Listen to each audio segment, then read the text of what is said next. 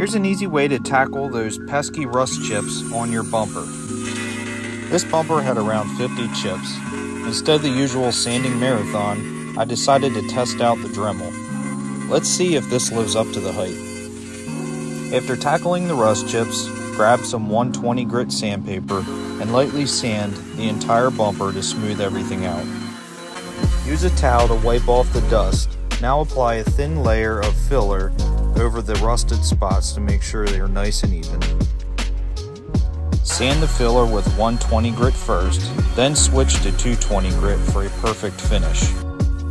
Wipe it down again with a towel and give it a quick scuff with a gray Scotch pad. Grab a can of white primer and give the entire bumper a good 2 to 3 coats. Once the primer is dry, use an 800 grit sanding sponge to smooth it all out.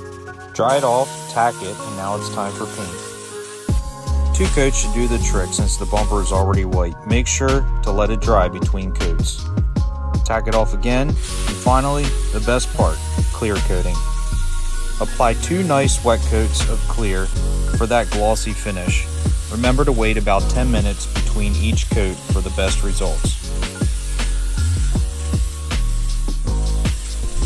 And there you have it, a rust-free bumper. Drop a comment if you found this helpful, and don't forget to subscribe for more DIY tips.